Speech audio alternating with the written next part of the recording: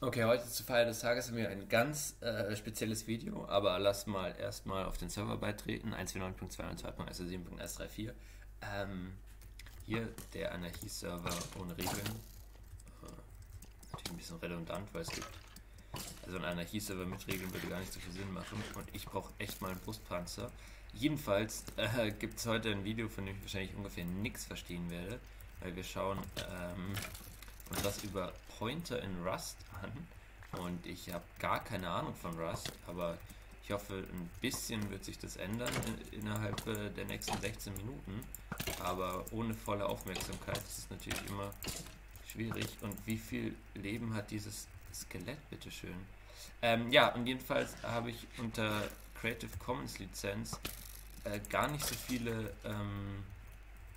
Rust Beginner Videos gefunden jetzt auf die Schnelle. Und deswegen schauen wir, das sieht aus wie von so einer Universität oder so. CS 4414 von David Evans ist der YouTube-Channel und ich glaube, es ist auch die Person, die vorträgt.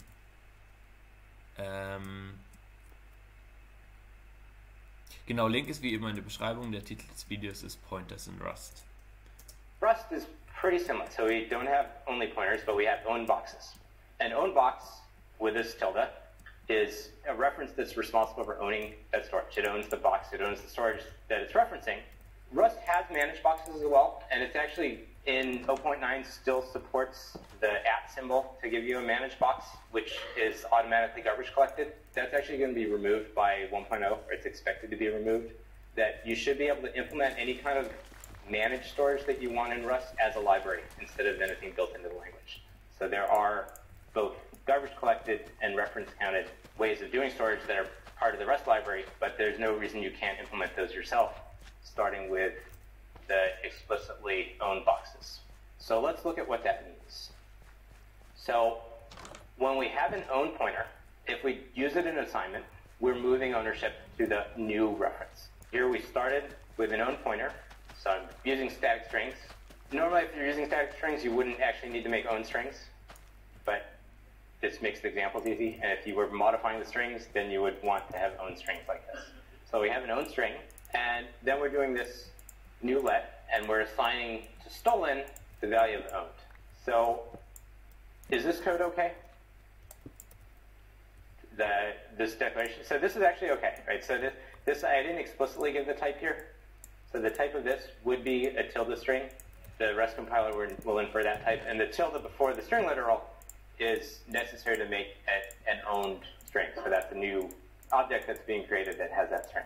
So this is actually okay. And it's okay because we're doing the transfer and then we're using stolen. So what if we instead did this? Okay, so also wenn man da nicht hinschaut zu dem Code, aber ja, keine Ahnung, mal sehen, wie viel da man passiv mitnehmen kann von diesem Video. Okay, yeah, so this is actually not going to be okay.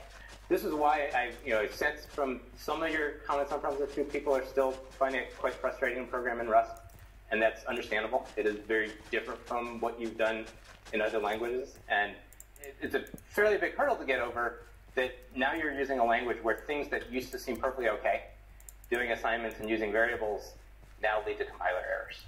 They're necessary to provide this memory model, and the rule that happened here, once we moved owned to stolen, now we can't use owned anymore.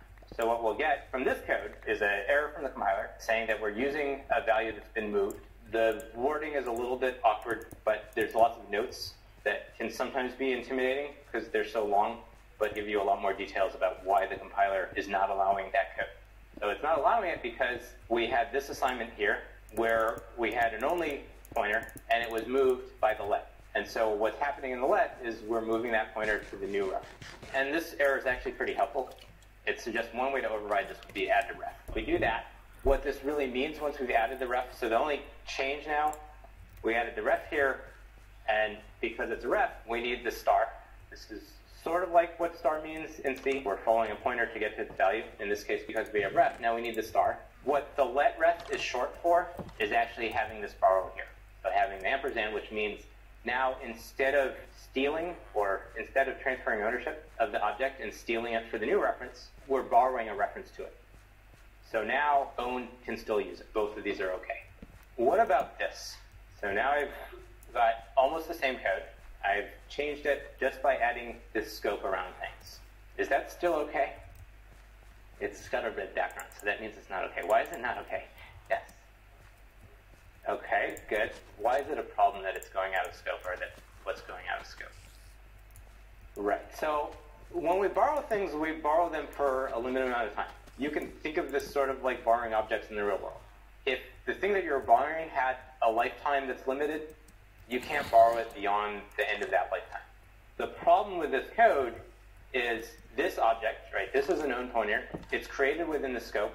When we're done with the scope, that object that was created here, that's done. We're done with that. Its lifetime is over. It could be reclaimed.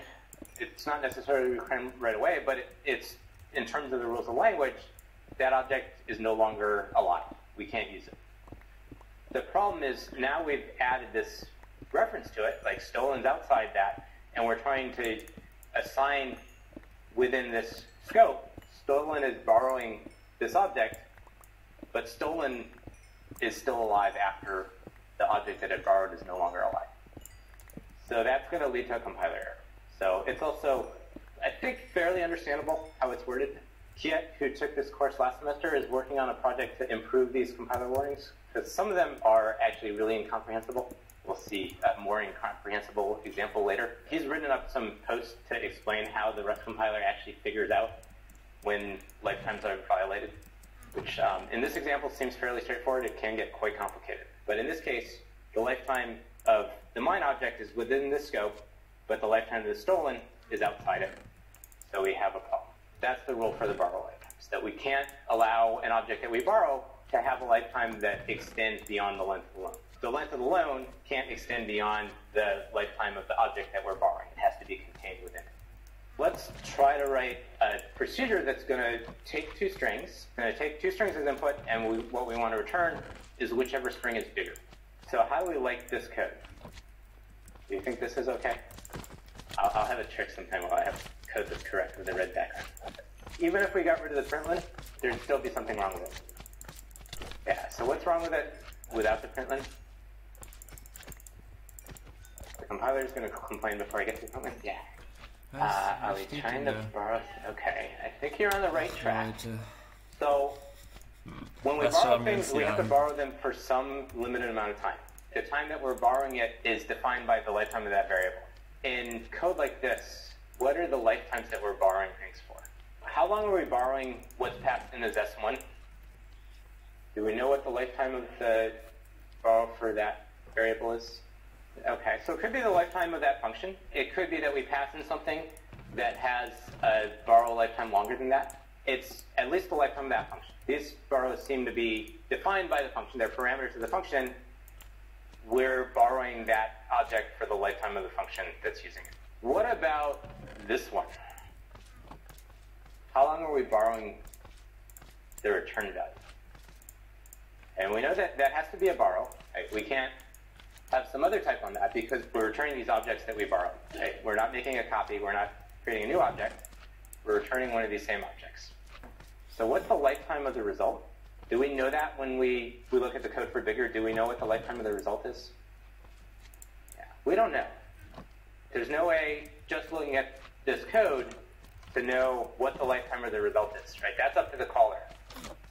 How the caller is going to use it tells us what that lifetime is. What the compiler is trying to do is infer the correct lifetime. And what's going to happen for code like this is it can't do it. It can't figure out any lifetime that makes sense for knowing these inputs in output like that. Whether it should be able to infer that or not depends on a lot of things. So you could argue that maybe what we should be trying to do is get the Rust compiler to change to infer lifetimes like this. What we need to do instead is add annotations that give more information about these lifetimes and make that part of the type of this function. So the way to do that is add lifetime parameters. What we've added is a lifetime parameter, so that the tick just introduces a new variable. This could be any name. Convention usually uses a, but it can be any name that you want. We've introduced, as part of these borrows, now they have this parameter, and so does the result. What that means when we have a lifetime parameter, so it's used on the inputs. The lifetime that Rust is going to infer the meaning of this value is the minimum lifetime of all uses of that parameter. So we used the a parameter twice in parameters. That means the meaning of the lifetime a in this type is the minimum lifetime that's passed in of those two parameters. That means the lifetime of the result is that same lifetime. So does this make sense? Yes. No. Can we have more than one lifetime? Yeah, so we could have multiple variables here. We could have, let's say, 2 lifetime parameters, and we could have 2 different lifetimes on the inputs. That would be perfectly okay. What should the return type be if we did that? In this case, we'd have a problem. Right? We don't know which one to use for the return type. There certainly are functions you could write in Rust where it makes sense to have multiple lifetimes on the inputs and have different lifetimes for different inputs. Maybe you're putting those in some data structure where different parts have different lifetimes. In this case, since we need to know the lifetime of the result, and we don't know which value is being returned, the Rust rule of inferring the minimum is exactly what we want for this. This is what we've done here. Now this is the test to see if everything makes sense. Is it all okay now? Is this my trick, using a red box when the code's correct, or is there still something wrong with this code? So what are the lifetimes that get passed in? So we're calling bigger. What is the meaning of the lifetime a going to be? Oh, do I need to initialize r here? It's a good question. So this is probably okay, right? I'm declaring r. As long as the Rust compiler can confirm that I never use it before initializing it, there's no need to initialize a variable when we declare it. In this case, since it's very simple straight line code, this is perfectly okay.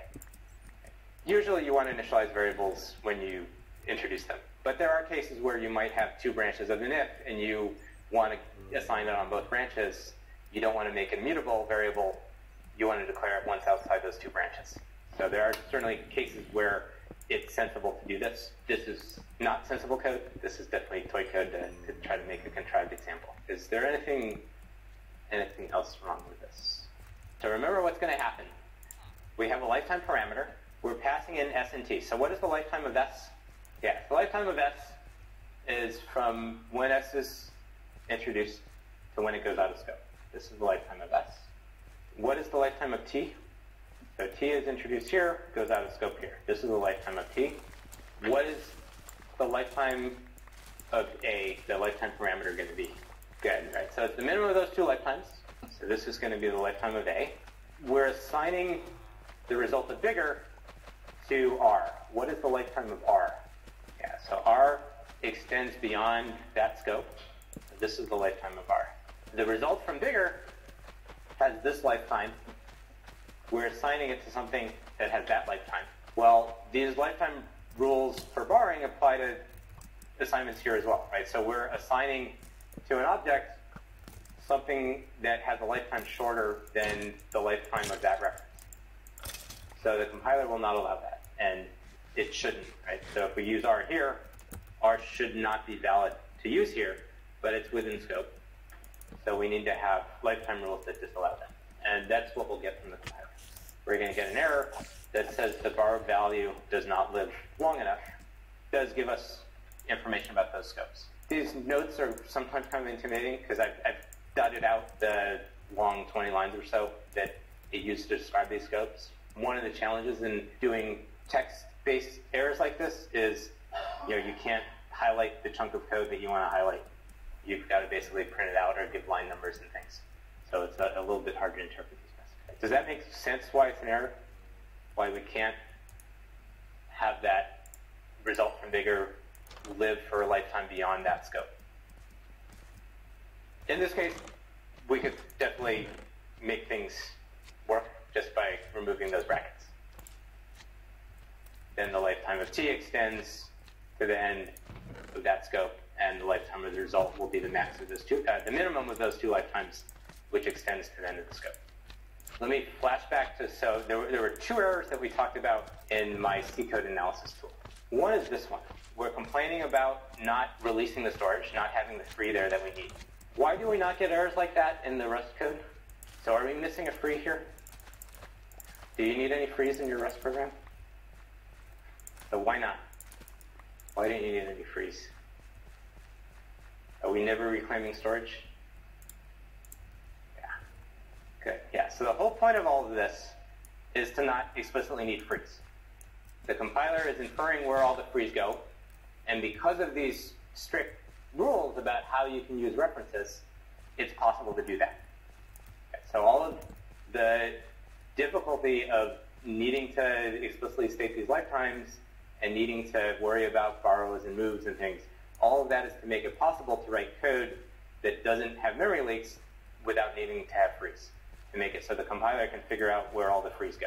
We don't need frees. So let's get back to our two options. So we said we have these two kinds of memory management. We have unmanaged explicit, like C and C++, where it's up to the programmer to explicitly deallocate objects using free. And we have managed, where objects are automatically reclaimed by a reference counter or a garbage collector. What is Rust? Yeah. Good. Yeah. So it really doesn't fit into either of these the way they're traditionally defined. It's either giving you the best of both or the worst of both, depending on your perspective. It is not requiring explicit free, and it's not doing this at runtime. It is giving you automatically reclaiming storage because the compiler is producing code that reclaims storage when it needs to. So it is automated in the sense that you're not explicitly freeing code, but you're writing code in a way that makes it so you can statically manage memory automatically. It doesn't fit into either of these traditional definitions, and I don't think there's been a really general term established for what it's doing. I think probably the best term would be it's statically managed. The other way to view it is it's explicit in that you do have control of when and where memory is reclaimed. You have control in it by the way you write the code, except for you're not explicitly saying when to free. You have control based on the language rules. So it is explicit in that sense, but it's safe because you don't have the direct control over when an object gets reclaimed. I am just about on time, so we'll have time to make themes for problem set 3. Those of you who can read French can read about the metric prefixes that were introduced in 1991. So your web server should be about 10 to the 42 times better than what you did for problem set 1. If it's only about 10 to the 40 times better, that's still probably good enough. Okay, das war Pointers in Rust und ja, was kann man da so mitnehmen? Keine Ahnung, ja, vielleicht, dass es kein Free in Rust gibt. Kein explizites Free, was man ausschreiben muss, das wusste ich zum Beispiel nicht. Ich dachte, das lässt einen nur nicht dahin setzen, wo es Probleme macht, aber anscheinend macht es genau das und kann dann implizit danach entscheiden. Aber ja, syntaxweise habe ich jetzt nichts gelernt, weil ich die ganze Zeit nicht darüber geschaut habe. Aber ja, so viel zu diesem Video und Link ist wie immer in der Beschreibung. Ja, wir sind hier auf Lasergurkenland, dem Anarchy-Server mit der IP 142.127.134 und kommt doch mal vorbei und dann sehen wir uns in der nächsten Folge dieser Dauerwerbesendung.